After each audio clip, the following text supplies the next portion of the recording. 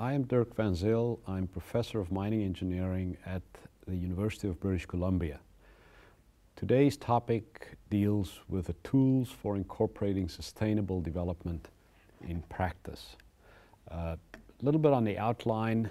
After an introduction, I'd like to look at the minerals life cycle and the mine life cycle, talk about those ideas, stakeholders.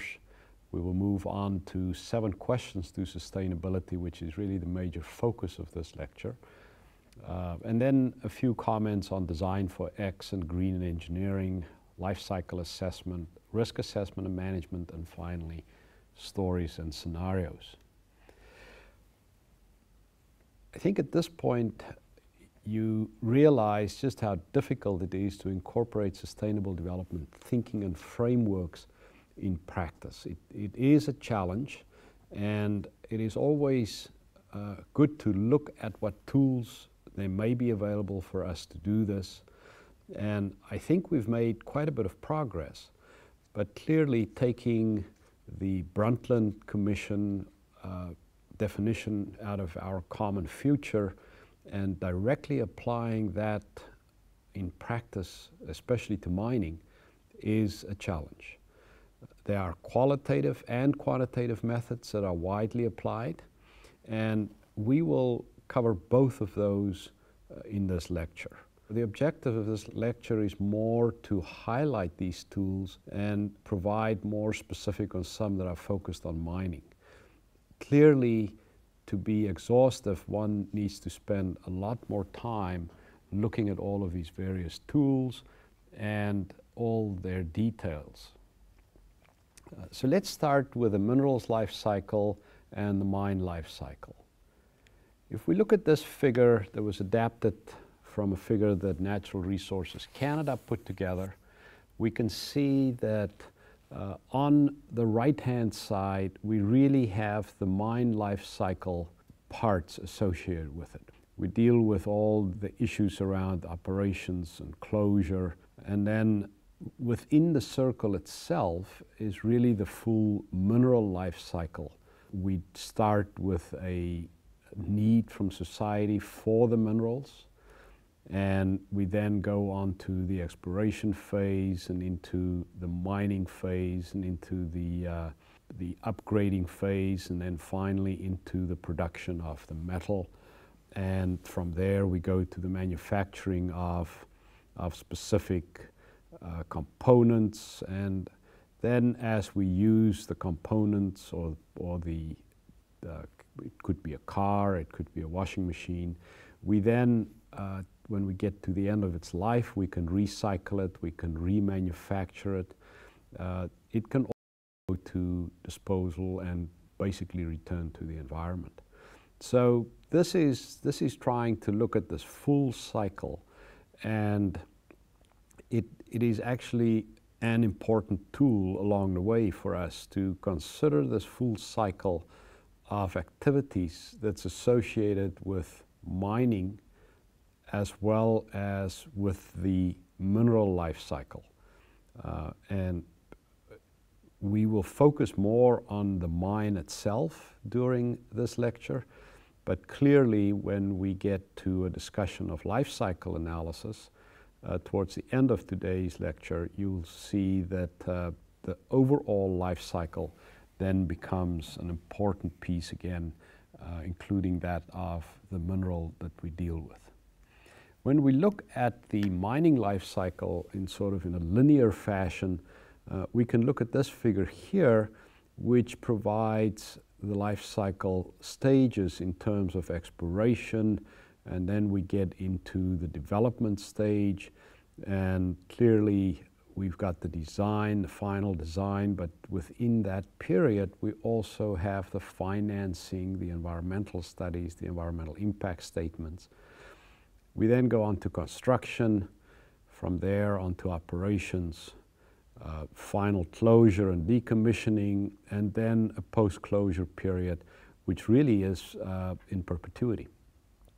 And this really is a very important concept in mining, that as we design and as we develop projects, we always have to look at this full life cycle of the project in terms of the economics, the environment, communities, governance.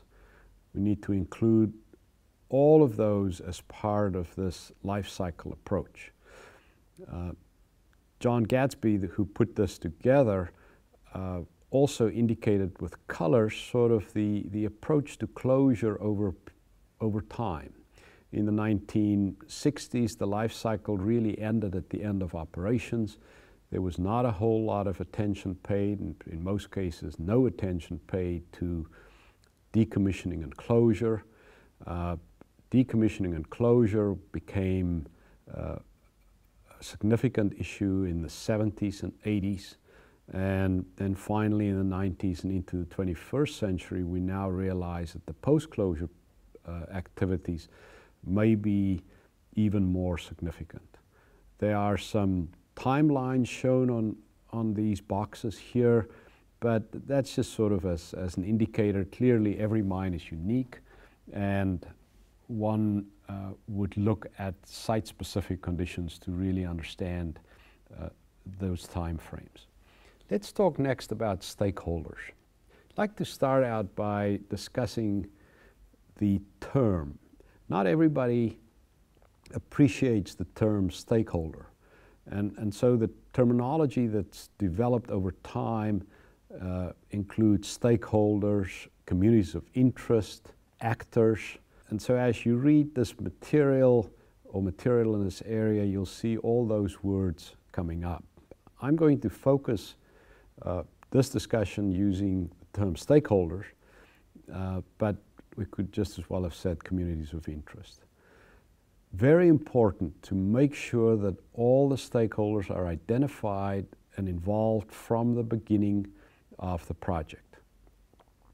In one of the other lectures in this series, I deal with the issue of social license to operate, and we explore that topic in much more depth in that lecture.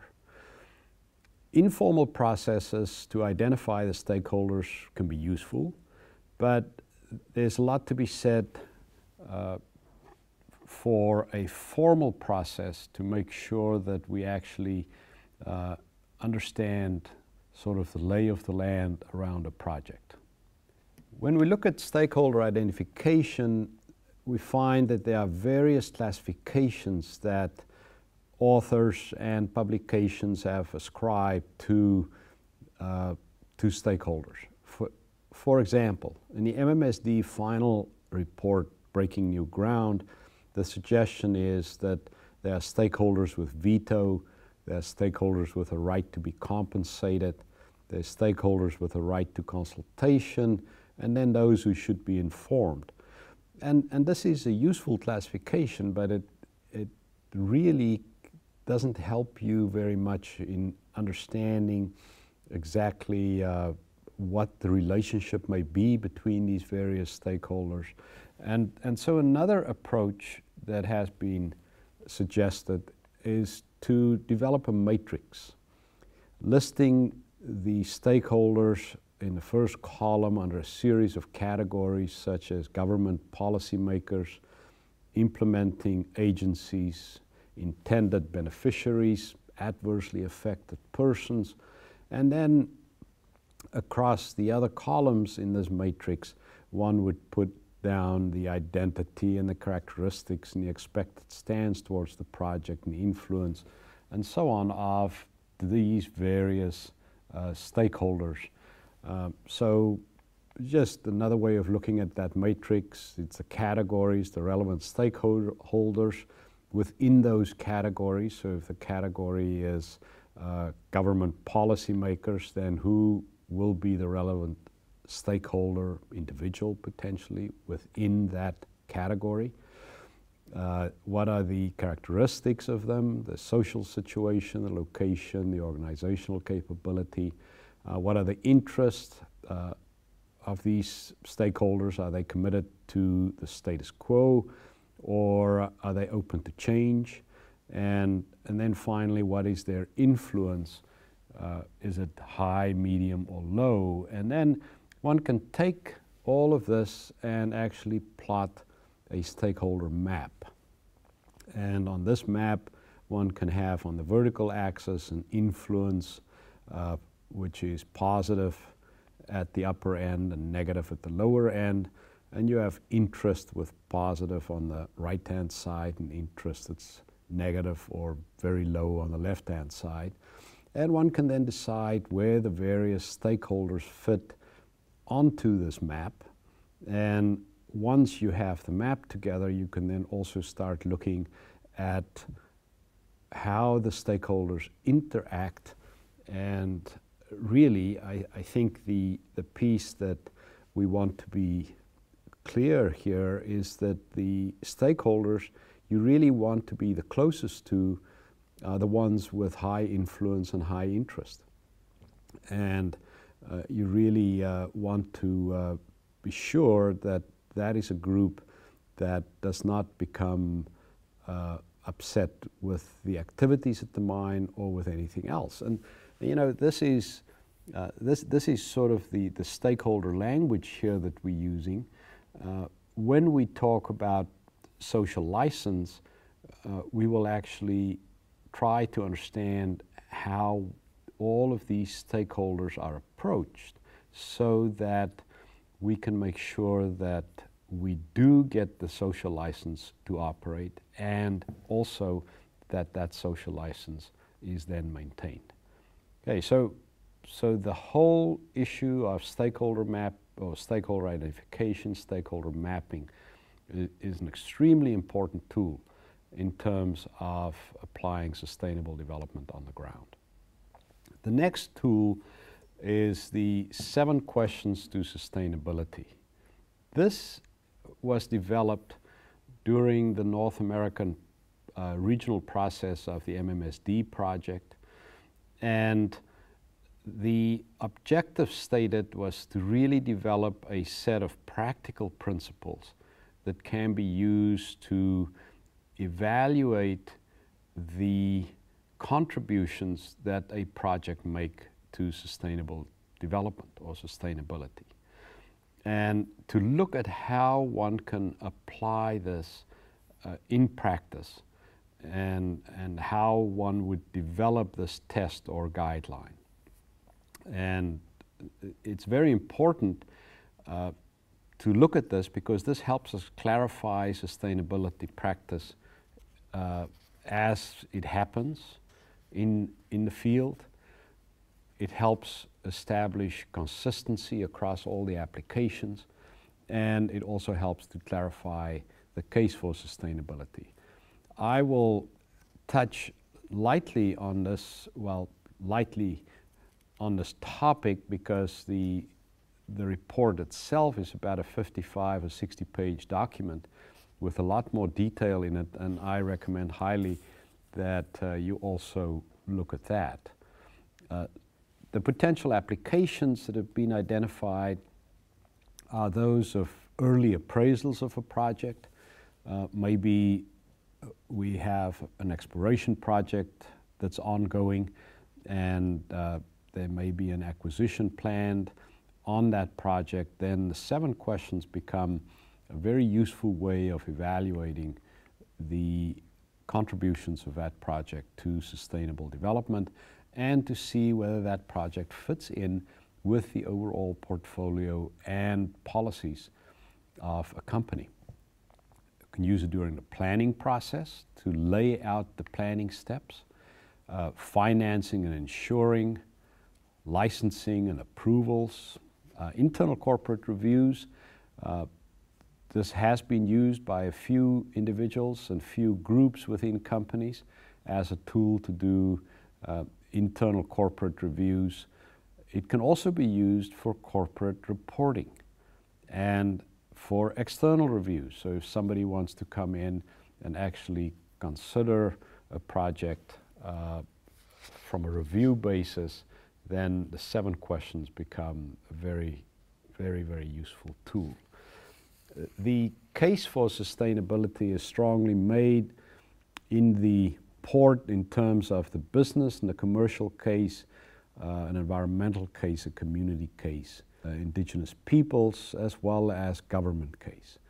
And if we really look at all of that, it really boils down to creating good relationships, working with these various groups, and through that there's less conflict, there's higher chance of getting permitting in a timely fashion. There's also the opportunity to get access to ore bodies in the future, and it's all part of how the company operates and deal with their neighbors to make sure that everybody is treated in a way that is consistent with the contributions to sustainable development. When we then look at the 7 questions or the 7 topics, we can look at this sort of diagram. This was put together by Ian Thompson on Common Ground Consultants here in Vancouver, and it takes these 7 topics. I will next go through the questions in more detail, and sort of put them in perspective. Engagement is right in the middle because it is so central to everything that happens at a mine site. Human well-being, ecological well-being, or environmental issues, those 2 are clearly related to the whole engagement issue because people are close to the earth and there's this interaction between people and their environment. We also need to look at the market economy, the non-market economy, which I will explain a little bit further in a few slides, and then governance issues. And all of this takes place against this backdrop of continuous learning and adaptive management. So let's look a little bit at the implementation of the 7 questions. The way it's implemented is really to, or the suggested implementation, is to start with a question, which is a goal, and then have an ideal answer, which is the objective of where we're going.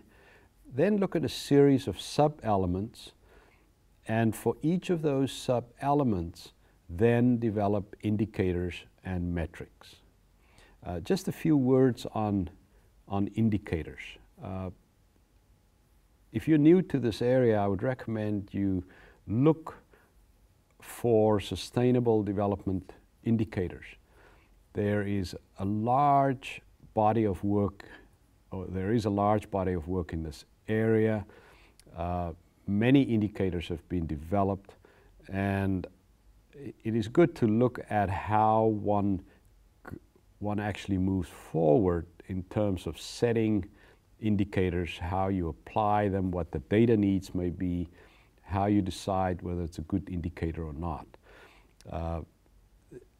In many cases, setting indicators is also an art, not just a science, because you want to have meaningful indicators for specific issues. And clearly, if we have an issue such as engagement, to set meaningful indicators for engagement will take quite a bit of thinking, more so than meaningful indicators and metrics for, say, the environment, because we have a very well-developed set of water quality criteria typically and other environmental expectations already in the regulatory framework in many jurisdictions. So let's start with question 1. Question 1 deals with engagement, and it basically asks the question, are processes of engagement committed to, designed, and implemented that will ensure all affected communities of interest have the opportunity to participate in the decisions that influence their own future, and 2, are understood, agreed upon by implicated communities of interest and consistent with the legal, institutional, and cultural characteristics of the community and the country where the project is located. So it's a broad-ranging question that deals with the full engagement issue around communities, transparency, knowledge, etc. And then if we look at the sub-elements of question 1, it really suggests that we need to look at the engagement processes, potential dispute resolution mechanisms, reporting and verification, adequate resources for the community, for the stakeholders to actually understand or help them understand what is happening, and to let them be at a place where they feel that they have they're an even playing field in terms of understanding of the information and the interpretation. And then informed and voluntary consent. And this is clearly a big topic now with the whole movement to free, prior, and informed consent, which will be touched upon again in a different lecture in this series. Question 2 deals with people. Will the project or the operation lead directly or indirectly to maintenance of people's well-being, preferably an improvement is what we're looking for, during the life of the project or operation and in post-closure? The issue of during the life of the project is usually fairly simple to evaluate, because one can look at contributions in terms of in terms of jobs and economics and so on, but clearly one also will have to look at safety and health and all of those issues. The post-closure part becomes more problematic and challenging in many cases. So if we look then at the people well-being, it's looking at these sub-elements: community organizational capacity, the social and cultural integrity of the area, worker and population health, availability of basic infrastructure, direct, indirect, and induced effects of the mine, the full social, cultural costs and benefits and risks, how are they distributed, the responsibilities and sureties of the mine to the communities, the distribution of those costs, benefits, and risks, and then also the social, cultural stress and restoration. I must point out that these sub-elements are sub-elements that were identified at the time when this report was put together. They are not necessarily the only sub-elements that one should consider. On a site-specific basis, one can actually change these sub-elements to make them more applicable to a specific community or a specific location. Question 3 deals with the environment. Will the project or the operation lead directly or indirectly to the maintenance or strengthening of the integrity of biophysical systems so that they can continue in post-closure to provide the needed support for the well-being of people and other life forms? So this is a wide-ranging question that has also been coined at times in, will the environment be maintained or improved during the life of the mine and thereafter? And so it's very much the same question. It's almost the same question we ask for people well-being that we also ask in terms of environmental well-being. Again, in terms of the sub-elements, the ecosystem function, the resilience, the self-organizing capacity, ecological entitlement, full ecosystem costs, benefits, and risk, responsibilities and sureties, environmental stress and action to ensure ecosystem integrity. And under each of these, one would then develop a set of indicators and metrics. The last one, 3.5, environmental stress and action to ensure ecosystem integrity. It's probably simplest to think of that in terms of water quality, air quality type parameters, and then the metrics become all the various constituents that one would look at with the limits, regulatory limits or otherwise. Question 4 deals with the economy. Is the financial health of the project or the operation assured, and will the project or operation contribute through planning, evaluation, decision-making action to the long-term viability of the local and regional economy in ways that will help ensure sufficiency for all and provide specific opportunities for the less advantaged? So here we definitely want to have an economically viable project, because ultimately if the project isn't viable, then clearly the resources won't be there to actually also help with the community issues, with the regional issues, and one would start very much with the economics of a project. So the sub-elements of this question deals with the project or operation economics, operational efficiencies, and those two things are usually the things that are very high on the list in all mine development, from the corporate perspective, as well as from the financier's perspective. Economic contributions, community and regional economics, how that fits in, and then this broader area of government and broader society economics or economies. So this is, these are all issues that one then wants to look at in this broader sense. Question 5 deals with traditional non-market activities. Will the project or the operation contribute to the long-term viability of traditional and non-market activities in the implicated community and region? Very often this refers only to, or mostly, to Aboriginal communities, and where we want to make sure that all the traditional and non-market activities are actually understood, and that the mine is developed in a way not to impact that to the point where the community can just not have a long-term viability of those activities.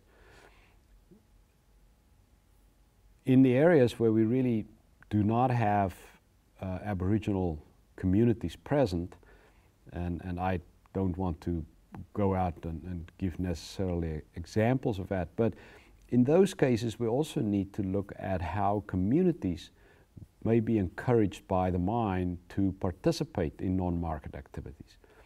In North America, I think we would look at volunteerism, like volunteer fire department, volunteer EMT, and so on, as important parts of communities in rural, especially in rural areas.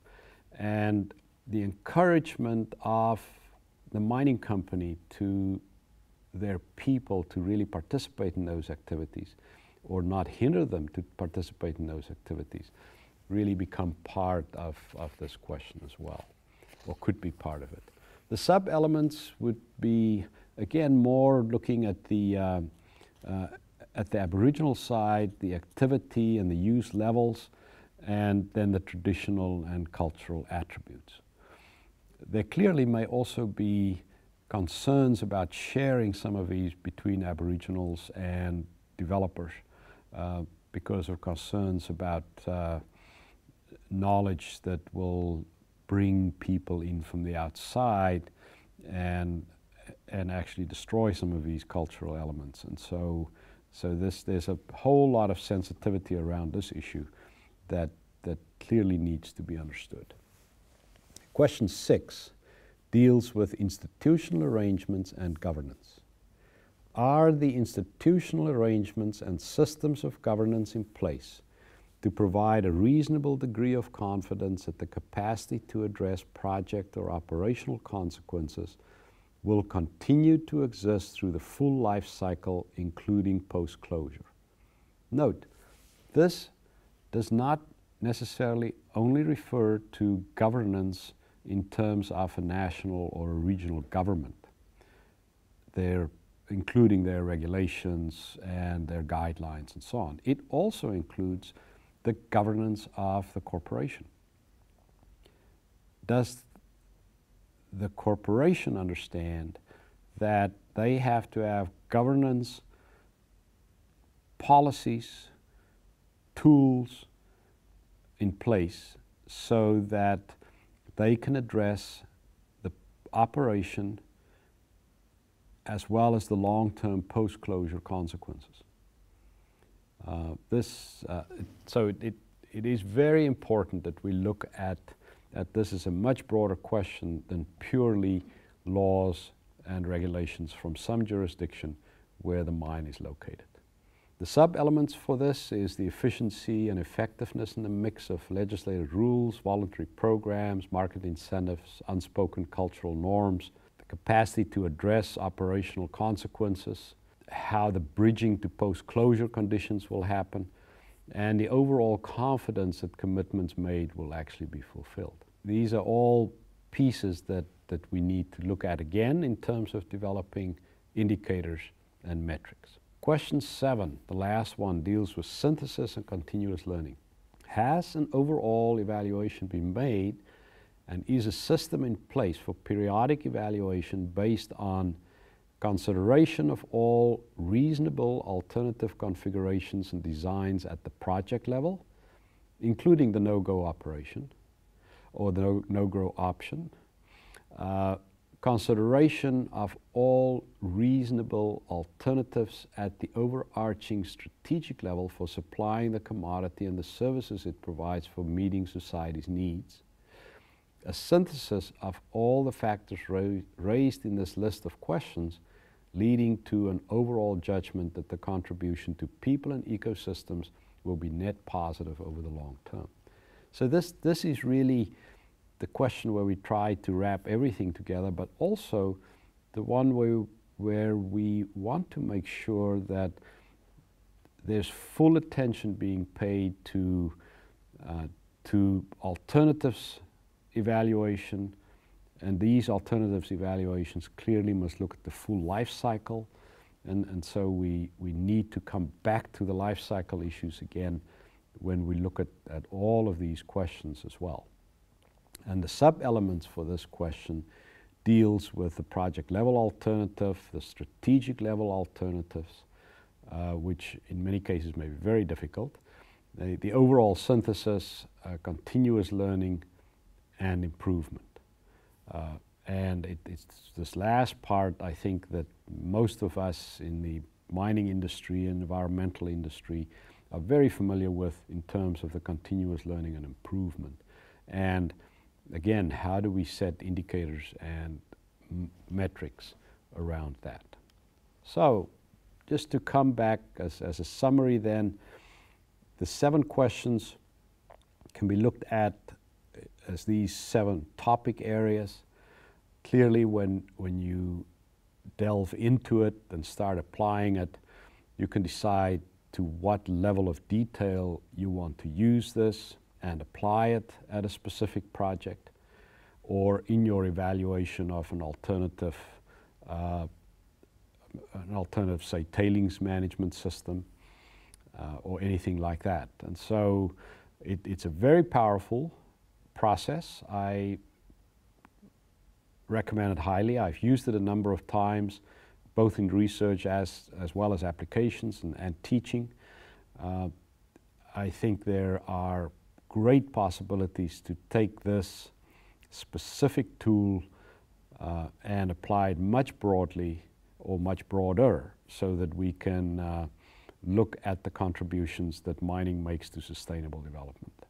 I would also suggest, though, that this tool is very well suited for all development. It doesn't have to be specifically mining development. It can be development of a new suburb. It can even be the entry of large stores into communities, etc. This tool is well suited because it sort of forces us to think through a much broader range of issues than just economic or just environmental or just social sort of in separate form. It forces us to really look at this as an integrated whole. Next, I'd like to spend a little bit talking about design for X and green engineering. This was an approach that I first came across in mechanical engineering, but clearly it has taken on a much broader area of interest to engineers to look at this whole idea for focus a design on a specific issue, such as environment or society. And the integration of these clearly makes it a lot more significant. But if one would look specifically at, say, design for the environment and green engineering, so it's all focused or largely focused on the environment, then one would look at material selection, the construction process, the use, the recycling. And I think we can clearly put the whole green building or the North American LEED process in this whole realm here. And so that is another way of looking, another tool for us to look at how we can bring sustainable development concepts into practice. Life cycle analysis is a very large area. That's a very well-developed methodology with a very strong basis, very strong scientific basis. There's a number of international standards, ISO 14040, and I say plus on the slide because 41, 42, 43, 44, and a few others cover LCA. It considers the materials, the energy, and the service inputs in the construction, operation, and decommissioning of projects. So this is a full life cycle analysis. And what it looks for is to evaluate or calculate the environmental loads resulting from each of the activities along the way. And by doing that, then to understand how one can change the process to make it behave better, how one could change materials, raw products, etc., to actually improve the overall performance. It is analytically very intensive, and there are a number of programs and databases in use to do this. Again, if you are a life cycle analysis expert, this very short introduction is far from satisfactory. If you don't know anything about the topic, I would suggest that you delve into it a little further. The overall framework as laid out in ISO 14040 deals with goal and scope definition, an inventory analysis, an impact assessment, an interpretation of the results, and the direct applications of this tool can include product development and improvement. That's where a lot of it is happening. It can deal with strategic planning, not only for companies, but also maybe on regional basis. It deals with public policy making. And again, for those of you familiar with this area and with the public policies, especially in the European Union, you will find that there's quite a bit of emphasis on LCA and the use of LCA in making those policies. It can also deal with marketing. The whole idea of comparing one product to another or one material to another, raw material to another for the making of, say, pipes. For instance, copper pipes versus PVC pipes. And not only making them, but using them and disposing of them. And then if you can show through your life cycle analysis that the one product is more protective of the environment than the other, then you may have a marketing advantage. And so people have used it in that context quite a bit. There have been a number of LCAs done for specific metals. There's one done for the Nickel Institute. There was one done for the copper, the copper manufacturer, Copper Institute. And so you can look at all of these things. There's also a lot of companies using this as a way of actually building better strategies, both in the sort of in the mineral end of the business, but also in the energy minerals specifically, and transmission, etc. The next topic, again very briefly, is risk assessment and management. This is a very significant tool in terms of sustainable development, because while we don't necessarily ask sustainable development questions up front, that is not how risk assessment developed, but it is not difficult to actually expand it to include those things. For a risk to exist, we need to basically, or for identifying a risk, we need to address three questions. What can happen? How does it happen? And what are the consequences when it happens? A risk is then a likelihood of occurrence times the consequences. And this is also a very, very broad area where we can look at qualitative as well as quantitative methods for risk assessment. Failure modes and effects analysis, for instance, is a tool that is used a lot in terms of understanding the relative risks associated with various elements. Some people suggest that that's not a whole lot different from a HAZOP, which is true, and there has been some work done to actually expand and extend that in terms of sustainable development impacts, and that can also be done under the FMEA framework, as long as one clearly addresses the correct failure modes or the correct impacts. More quantitative methodologies, fault trees, event trees, propagation of uncertainty using Monte Carlo analysis, assuming or actually evaluating the uncertainty and the variability of parameters. It's a very, very large area. And when we get to the risk management side, then we basically have to address, again, the issues sort of in reverse. You know, how do we manage the consequences? How do we manage the failure mechanisms? How do we manage the potential failures? And we can very easily do that by carefully working through everything. This is a very useful tool in the overall alternatives evaluation piece as well. If we start looking at the use of, again, look at various tailings management approaches, and we compare these and also perform risk assessments and risk management throughout the process, again, full life cycle, then one can gain quite a bit of insight, and it will help making better decisions, more informed decisions, because we can include all the needs, all the environmental issues, the social issues, the governance issues, as well as the economics of a project. Lastly, I want to say a few words about stories and scenarios.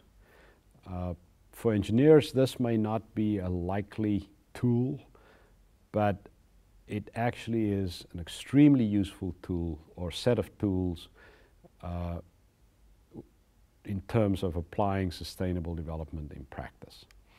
Stories, telling a story in writing or verbally of projects and how sustainable development was applied or not in practice, is a very important part of learning.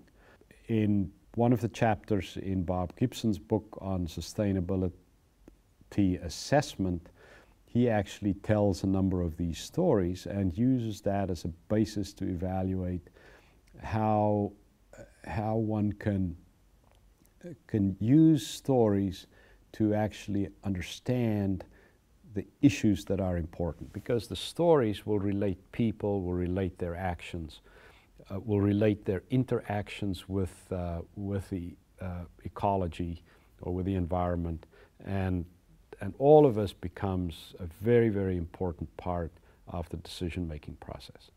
It helps us understand the how and the what and the outcomes. It also, it's just a very important tool in characterizing and understanding the overall field of sustainable development practice. Clearly, in the verbal fashion, it is very consistent with the way that many Aboriginal communities communicate, where they communicate in stories instead of communicating in writing, in very formal language. And so it's very good to learn how to actually apply these stories or use the stories to show the tools that we can use or to understand the tools that we should use. Lastly, scenarios.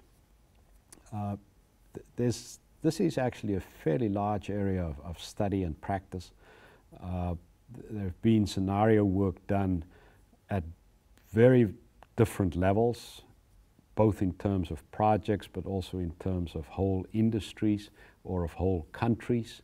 There was, in the early 90s, there was a scenario done in South Africa to look at that sort of the future of the post-apartheid South Africa.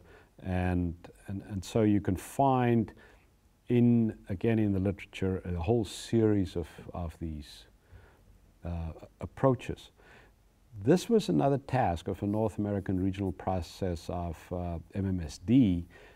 There was a task to develop scenarios about mining in North America. And the document Learning from the Future can be obtained from the IISD.org website. And I'm giving you the reference here, but it's easy enough to find this. The two pieces that were actually used to develop these scenarios, after the workshop participants went through, after they went through the whole series of issues that impact on mining, the decision was made to use economic performance and social values for the scenarios framework. And again, having a 4-quadrant plot with sort of high economic performance and very positive social values clearly sounds like a winning place to be, while poor economic performance and conflict in terms of social values does not sound like a place where one wants to be in terms of mining. Very useful tool to look at whole industries, but it can also be used from a corporate perspective to make strategic plans, and it is also very useful to include all the sustainable development concepts. So today's lecture then was really focused on some of the tools. This is far from exhaustive. There are many tools available for us to apply sustainable development concepts, frameworks, qualitatively and quantitatively in practice.